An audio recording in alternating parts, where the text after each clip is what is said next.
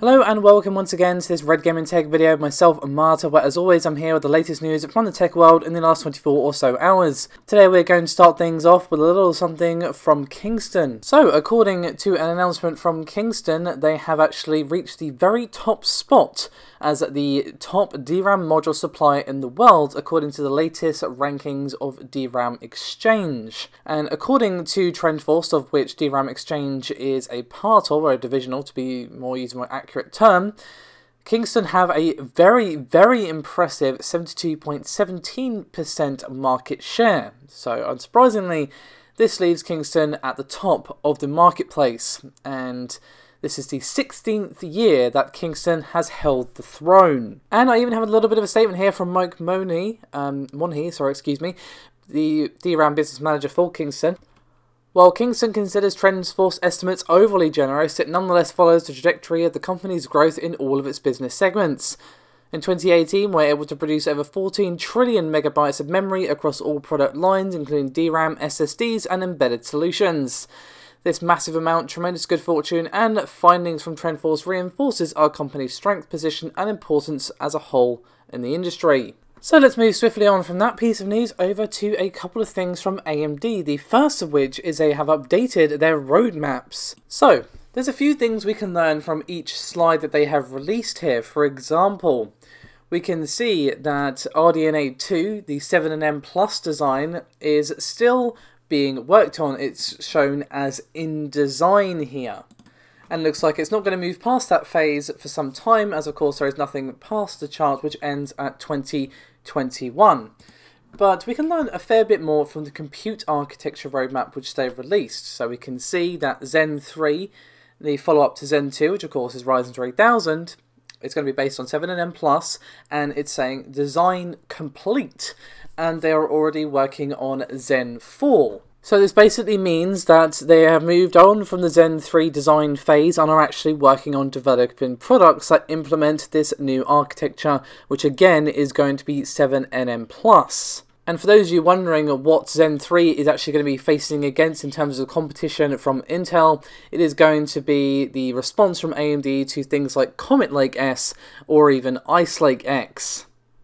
That is, of course, if Ice Lake shows itself before Computex 2020. So none of this is world-ending, world-shattering news, but it is interesting nonetheless that we have an updated roadmap, and we now know that, for example, Zen 4 is already in design, and Zen 3 has finished that particular phase. So, that's not the only AMD thing I have for you today, my friends. Next up, we have a CompuBench listing again for Navi 14. So before I actually dive into what we can learn here, this is all thanks to, again, Komachi on Twitter, whose name you should be very familiar with by this point. So again, we can learn quite a bit about this particular GPU. For the graphics, we don't have a huge amount here. We only have the tessellation low-level test having been completed, and you can see in the off-screen and on-screen results for that there. We have much more results when it comes to the compute section. Every benchmark that was actually able to be run, there's a couple that weren't supported. The end-body simulation, for example, were not supported. Every benchmark that could be run was run, so we have quite a bit of information here. To put these results in a little bit more sort of helpful context, you can see on screen I've compared it against the RX 580, and you can see it is either falling just behind or just ahead in some cases on certain tests, at least on the compute one that I've got on screen here.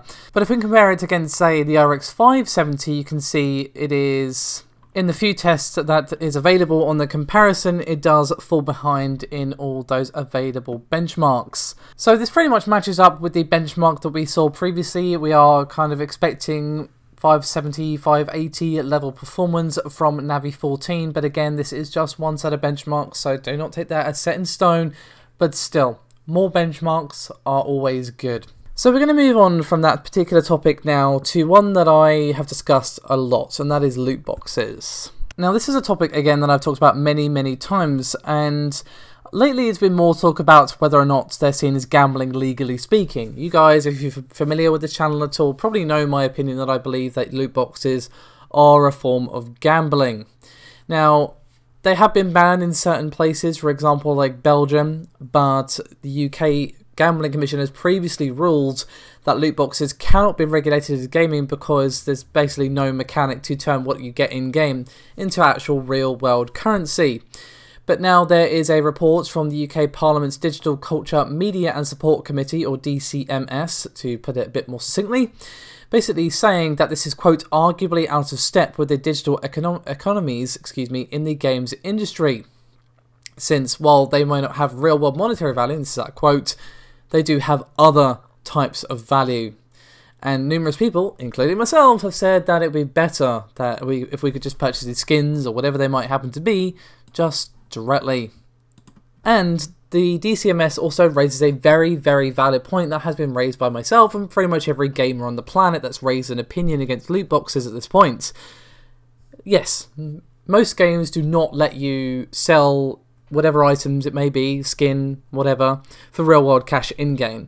But as we've seen with several games, like say Counter-Strike, there are outside third-party systems that you very much can turn what you get in-game into some serious cash.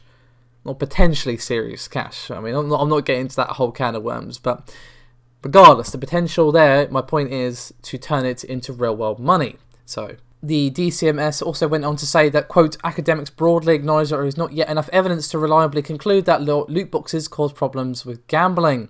But they did concede that basically problem gamblers will show similar characteristics and behaviour with loot box mechanics, and unsurprisingly, that particular behaviour is more prevalent amongst young adults, so teenagers and so on and so forth.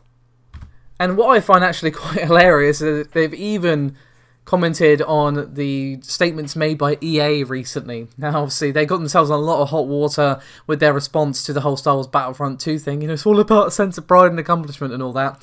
And they seemingly can't help themselves because they recently said that loot boxes are quote-unquote surprise mechanics, and also called FIFA's Ultimate Team packs quite ethical and fun.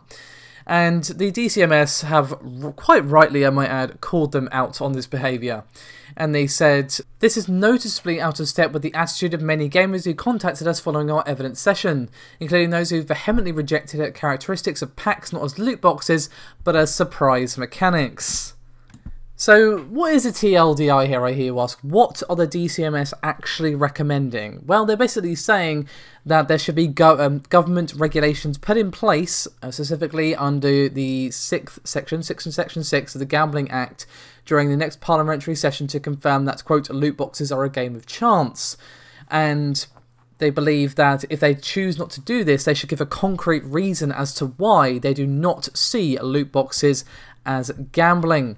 And they are also further arguing that loot boxes should not be sold to children and that PEGI ratings for games should be labelled as such. Apologies for my phone going off in the background there. Seems like little old me forgot to put it on silent. Apologies for that. So they are not outright saying that loot boxes are 100% gambling, but they're definitely saying there's something that should be looked into here and that regulations should be put into place. Which, to be honest, is most of what most people are asking for. You know, I'm not asking for loot boxes to be banned. I personally find them distasteful.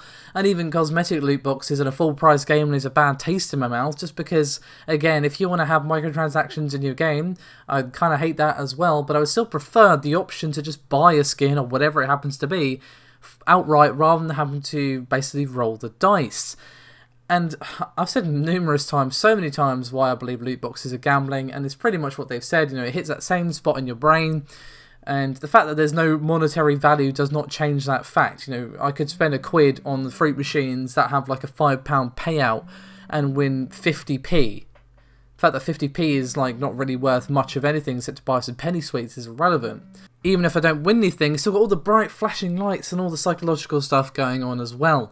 So let's see what the response is to this. It probably won't be for quite some time, given how things currently are in the political climate in the UK. Not getting political, but, you know, things are a little bit dishevelled right now. I think that's fair to say.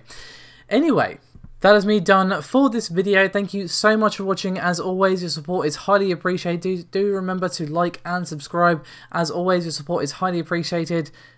And again, thanks for watching. Bye-bye.